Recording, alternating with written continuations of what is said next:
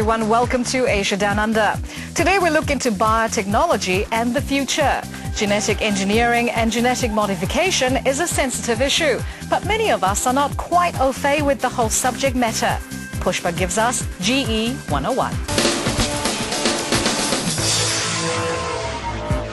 Human beings. There are many different kinds of us in the world, but one thing we all have in common is our genes. We all have them, and they are what make us unique. Genetic engineering is a topic that is becoming increasingly important in our society. Yet, very few of us are able to say that we're clear about the issue. So what exactly is genetic engineering and who does it impact? Genetic engineering would involve changing some of these genes in our cells to try and get them to do different things. So here we've got a model of a complex cell undergoing division, and a complex cell would be an animal or a plant cell.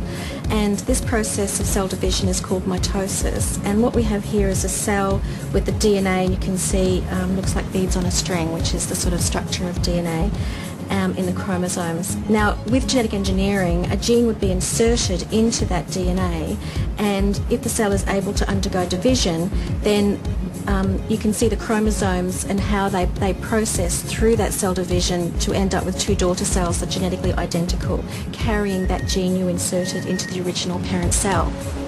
Thomas Backstrom from the Milligan Institute of Medical Research in Wellington believes that genetic engineering might be able to help find a cure for illnesses such as multiple sclerosis. The cause of MS is still hardly unknown, and also my research is not really trying to understand the cause, it's more trying to fix the damage.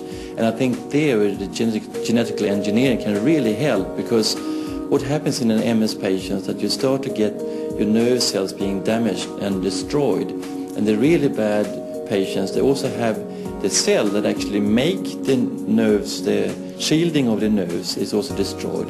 So with the genetically engineering or using maybe stem cells, we could probably speed up this process and use it to help MS patients, but also a lot of patients with Parkinson or spinal cord injury, which would be a huge advantage. Some people don't like the very idea of genetic engineering. They think that we shouldn't be messing around with the fundamental constituents of people's bodies. You shouldn't be mixing up genes from one species with another, for instance. And so they oppose it not just on the safety grounds or how effective it is, but also they don't like the very idea itself.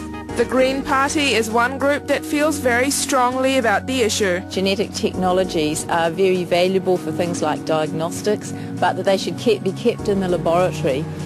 We're comfortable about what goes on in a properly contained laboratory, but genetically engineered organisms should not be let out into the environment, onto our farms and into our food supply. For living organisms out in the environment, they're able to breed, they're able to crossbreed with other organisms, they're able to contaminate other farmers' crops, and we could easily lose our markets and our clean green image, which depends on satisfying what our markets want, which is not GE. While many of us prefer our food the way nature intended it to be, genetic engineering in food is a field that's fast developing. Because all it means is you go into a shop and you buy an apple and it's just labelled as being GE.